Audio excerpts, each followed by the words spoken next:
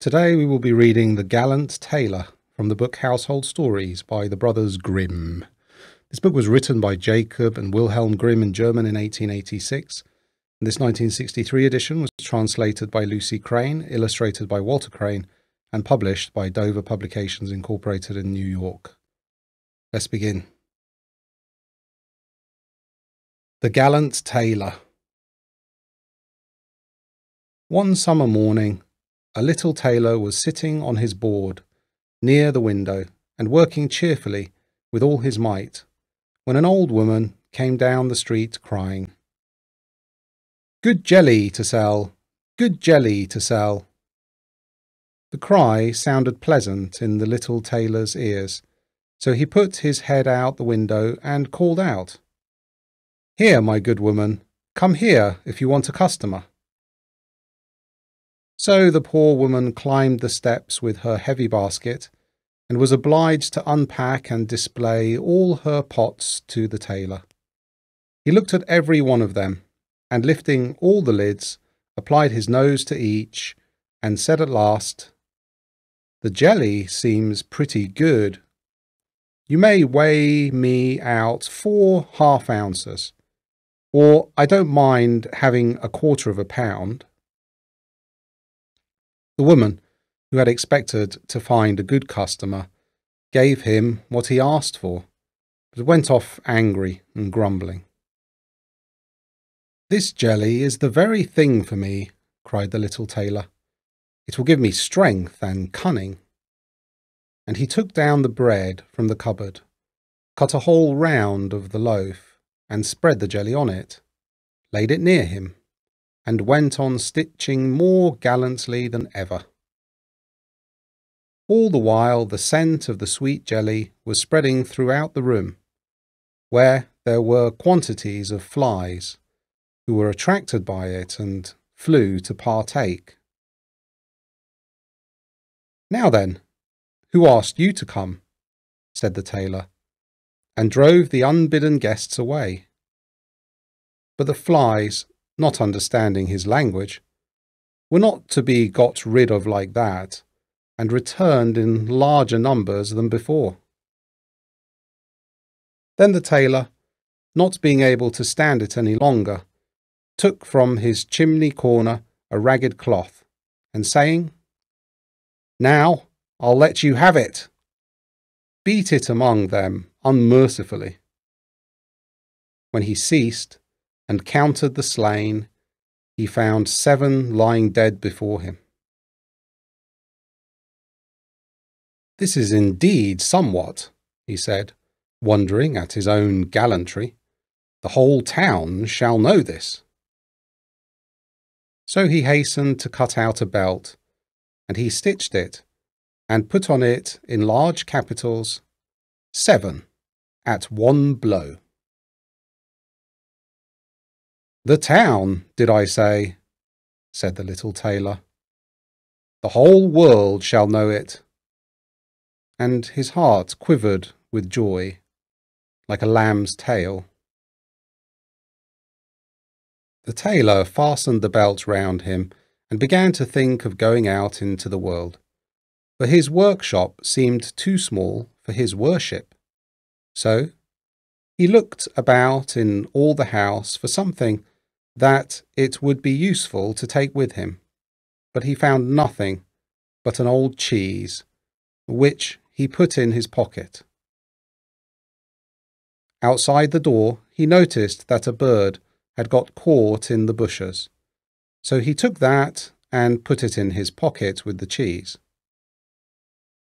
Then he set out gallantly on his way, and as he was light and active, he felt no fatigue. The way led over a mountain, and when he reached the topmost peak, he saw a terrible giant sitting there, and looking about him at his ease.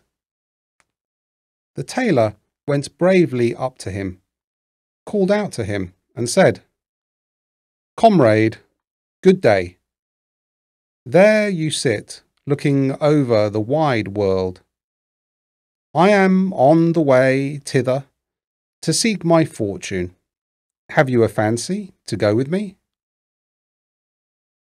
The giant looked at the tailor contemptuously and said, You little rascal! You miserable fellow! That may be, answered the little tailor, and undoing his coat, he showed the giant his belt. You can read there whether I am a man or not. The giant read, 7 at one blow, and thinking it meant men that the tailor had killed, felt at once more respect for the little fellow. But as he wanted to prove him, he took up a stone and squeezed it so hard that water came out of it. Now you can do that, said the giant. That is, if you have the strength for it. That's not much, said the little tailor. I call that play. And he put his hand in his pocket and took out the cheese and squeezed it, so that the whey ran out of it. Well, said he, what do you think of that? The giant did not know what to say to it, for he could not have believed it of the little man. Then the giant took up a stone and threw it so high that it was nearly out of sight. Now, little fellow, suppose you do that. Well thrown, said the tailor. But the stone fell back to earth again. I will throw you one that will never come back. So he felt in his pocket, took out the bird, and threw it into the air. And the bird, when it found itself at liberty, took wing, flew off, and returned no more. What do you think of that, comrade? Asked the tailor. There is no doubt that you can throw, said the giant, but we will see if you can carry. He led the little tailor to a mighty oak tree, which had been felled and was lying on the ground, and said, Now, if you are strong enough, help me to carry this tree out of the wood. Willingly, answered the little man. You take the trunk on your shoulders. I will take the branches, with all their foliage. That is much the most difficult. So the giant took the trunk on his shoulders, and the tailor seated himself on a branch, and the giant, who could not see what he was doing, had the whole tree to carry, and the little man on it as well. And the little man was very cheerful and merry, and whistled the tune. There were 3 tailors riding by, as if carrying the tree were mere child's play. The giant, when he had struggled on under his heavy load, a part of the way was tired out and cried, Look here, I must let go the tree. The tailor jumped off quickly, and taking hold of the tree with both arms, as if he were carrying it, said to the giant, You see, you can't carry the tree, though you are such a big fellow.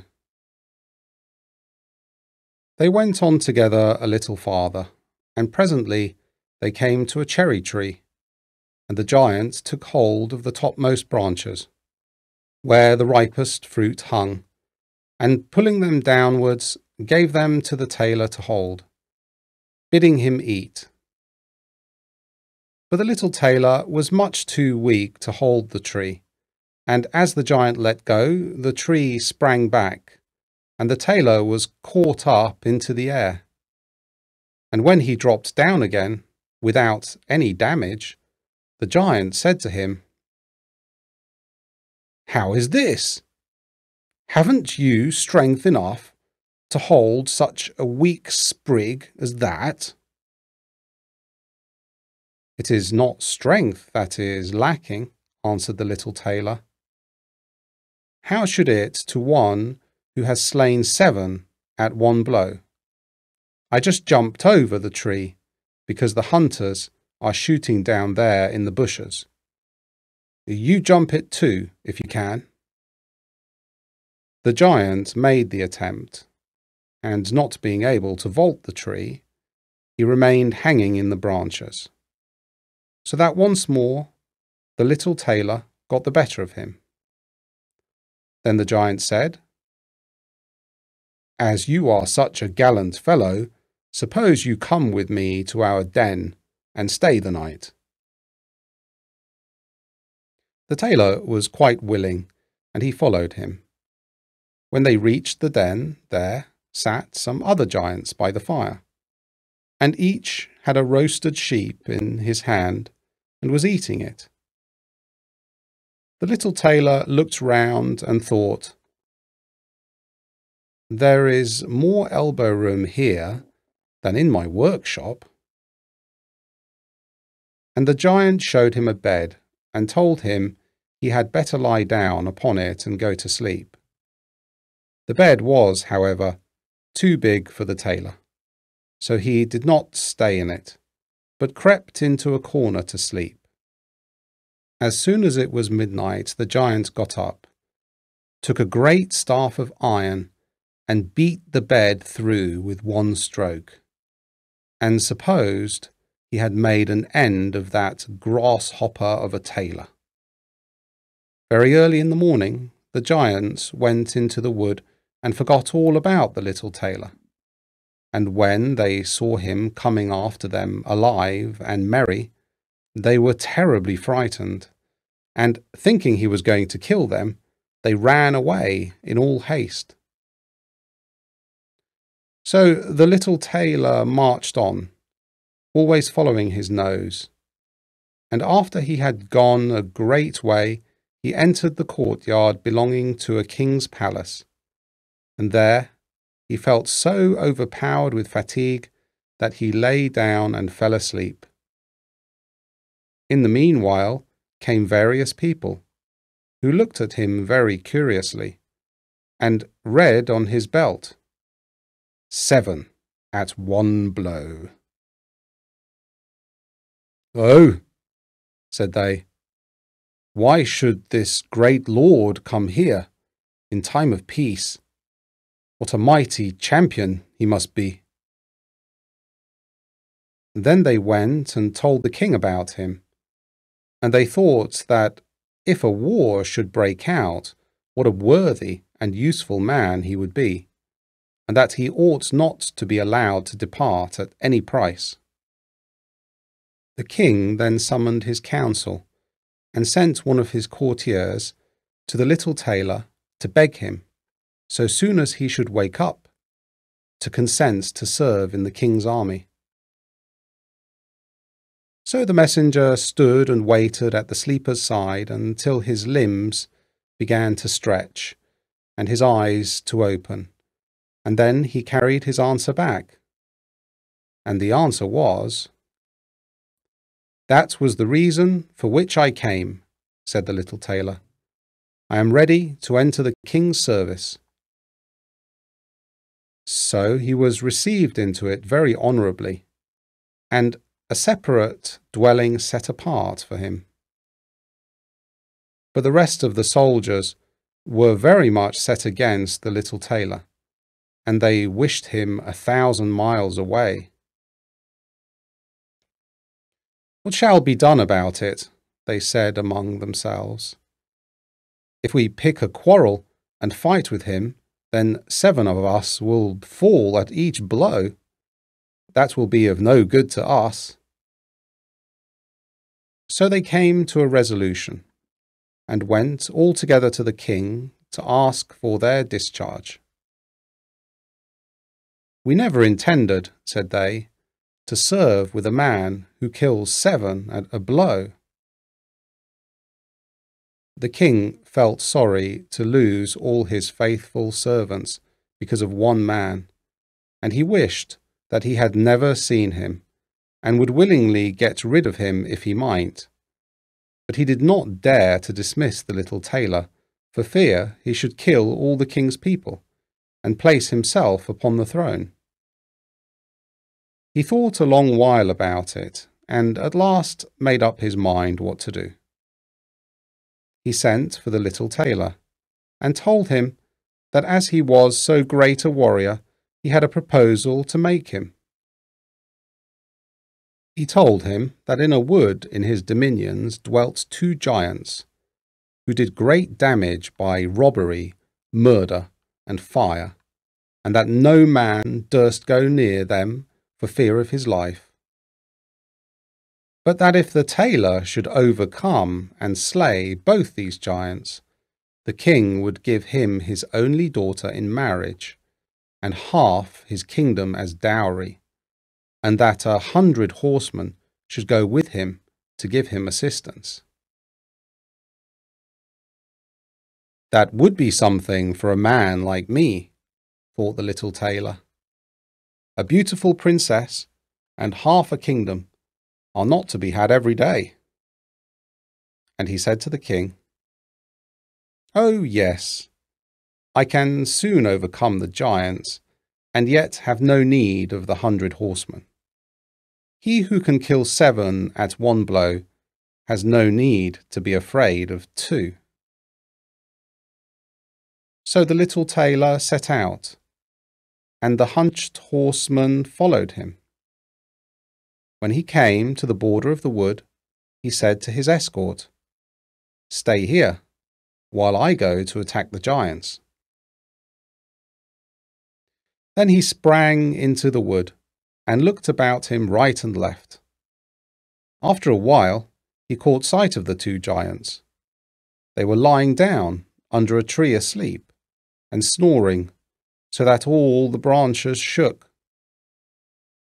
The little tailor, all alive, filled both his pockets with stones and climbed up into the tree, and made his way to an overhanging bough, so that he could seat himself just above the sleepers.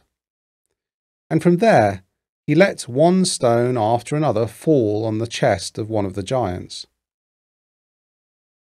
For a long time the giant was quite unaware of this, but at last he waked up and pushed his comrade and said, "What are you hitting me for?" "You are dreaming," said the other. "I am not touching you." And they composed themselves again to sleep. And the tailor let fall a stone on the other giant. "What can that be?" cried he. "What are you casting at me?" "I am casting nothing at you," answered the first, grumbling. They disputed about it for a while, but as they were tired, they gave it up at last, and their eyes closed once more. Then the little tailor began his game anew, picked out a heavier stone, and threw it down with force upon the first giant's chest. "This is too much," cried he, and sprang up like a madman and struck his companion such a blow that the tree shook above them. The other paid him back with ready coin, and they fought with such fury that they tore up trees by their roots to use for weapons against each other, so that at last they both of them lay dead upon the ground. And now the little tailor got down. "Another piece of luck," said he, "that the tree I was sitting in did not get torn up too, or else I should have had to jump like a squirrel from one tree to another." Then he drew his sword and gave each of the giants a few hacks in the breast, and went back to the horseman and said, "The deed is done. I have made an end of both of them. But it went hard with me. In the struggle, they rooted up trees to defend themselves, but it was of no use.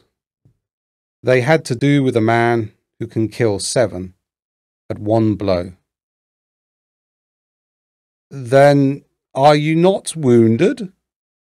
asked the horseman. "Nothing of the sort," answered the tailor. "I have not turned a hair." The horseman still would not believe it, and rode into the wood to see, and there they found the giants wallowing in their blood, and all about them lying the uprooted trees. The tailor then claimed the promised boon, but the king repented him of his offer, and he sought again how to rid himself of the hero. "Before you can possess my daughter and half of my kingdom," said he to the tailor, "you must perform another heroic act. In the wood lives a unicorn who does great damage. You must secure him." "A unicorn does not strike more terror into me than 2 giants. 7 at one blow. That is my way," was the tailor's answer. So, taking a rope and an axe with him, he went out into the wood, and told those who were ordered to attend him to wait outside. He had not far to seek, for the unicorn soon came out and sprang at him, as if he would make an end of him without delay. "Softly, softly," said he. "Most hate, worst speed," and remained standing until the animal came quite near. Then he slipped quietly behind a tree. The unicorn ran with all his might against the tree, and struck his horn so deep into the trunk that he could not get it out again, and so was taken. "Now I have you," said the tailor, coming out from behind the tree, and putting the rope round the unicorn's neck, he took the axe, set free the horn, and when all his party were assembled, he led forth the animal and brought it to the king. The king did not yet wish to give him the promised reward, and set him a 3rd task to do. Before the wedding could take place, the tailor was to secure a wild boar which had done a great deal of damage in the wood. The huntsmen were to accompany him. "All right," said the tailor. "This is child's play." But he did not take the huntsmen into the wood, and they were all the better pleased, for the wild boar had many a time before received them in such a way that they had no fancy to disturb him. When the boar caught sight of the tailor, he ran at him with foaming mouth and gleaming tusks to bear him to the ground. But the nimble hero rushed into a chapel which chanced to be near, and jumped quickly out of a window on the other side. The boar ran after him, and when he got inside the door, shut after him, and there he was imprisoned. For the creature was too big and unwieldy to jump out of the window too.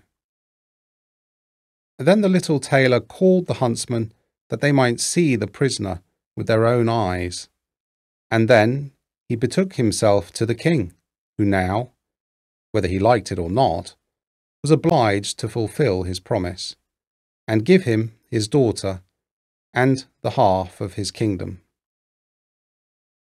But if he had known that the greater warrior was only a little tailor, he would have taken it still more to heart. So the wedding was celebrated with great splendour and little joy, and the tailor was made into a king. One night the young queen heard her husband talking in his sleep and saying, "Now, boy, make me that waistcoat and patch me those breeches, or I will lay my yard measure about your shoulders."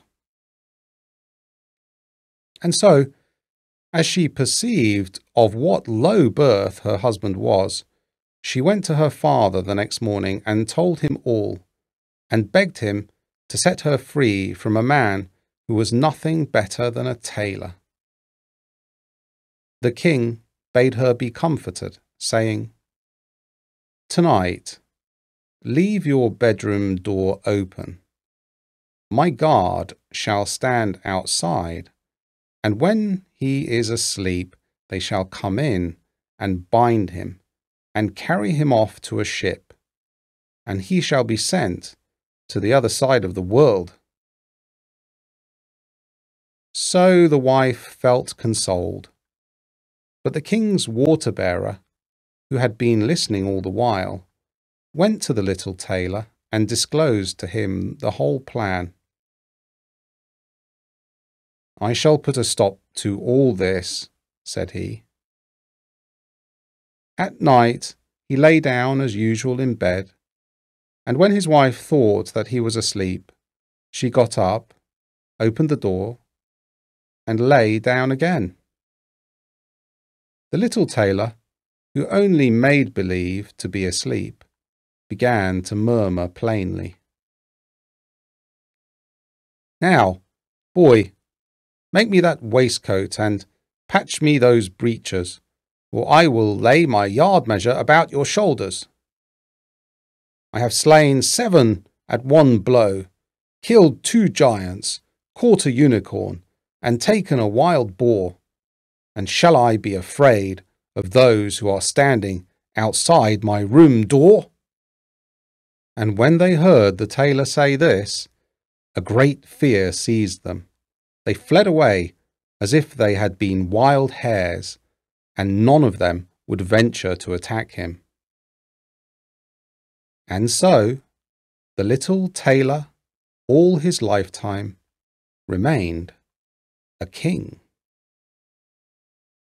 The end.